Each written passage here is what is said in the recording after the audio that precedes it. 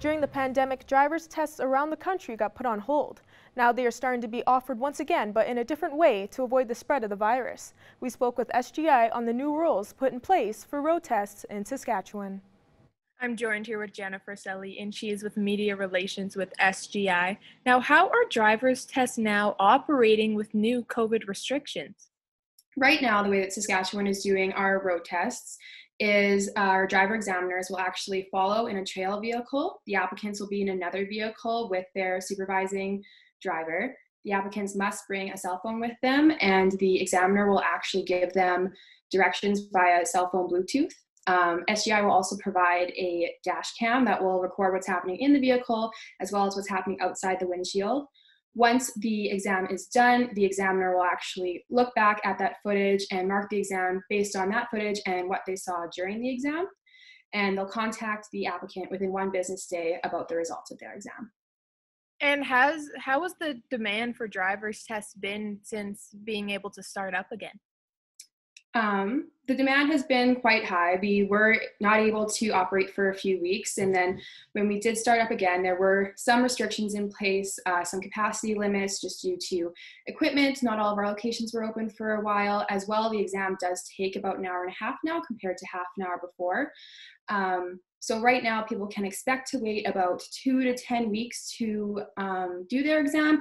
Some locations are longer than others. Some locations actually have wait times comparable to other years. And would you say, was it difficult to try and bring back these tests after bringing in new restrictions and regulations for what you can do? There were a number of obstacles. Like I mentioned, we did have to get in that new equipment. We have hired more staff and staff working longer hours to get through the backlog of road tests. But Saskatchewan was actually the first province to start road tests of any kind and the first province to start road tests across the board for the general public. And so we're pretty proud of that and happy that we're able to serve our customers during this time. Has there been any changes to driver's training at all? SGI actually works with a number of independent driver trainers in the province, and so they are permitted to continue driver training, and they may have some of their own safety protocols just depending on what they think is necessary. And when someone is booking a road test, do they have to fill out a questionnaire regarding their health and what has happened during the pandemic? So if someone was wanting to do a road test, if they're not feeling well, they wouldn't be permitted to do the road test on that date. The process for booking the road test right now is online. So what people need to do is they actually need to first make sure that they're eligible for the road test that they're wanting to do.